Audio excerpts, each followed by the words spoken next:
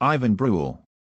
Guess what? You're now officially grounded for being a boyfriend to Mylene Haprel. Go upstairs to your room immediately. Yay. I finally grounded Ivan Bruel. Yay. I finally grounded Ivan Bruel. Look, Mylene. That's him right there. That's the troublemaking kid who unfairly grounded me. He must be punished for this. Really? Not to worry, Ivan. You do not even deserve to be grounded at all.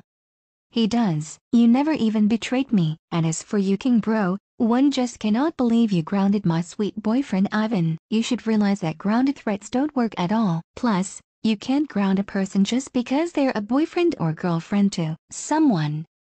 That does it. I'm now gonna call your parents for what you've done to my boyfriend. Leave our side at once.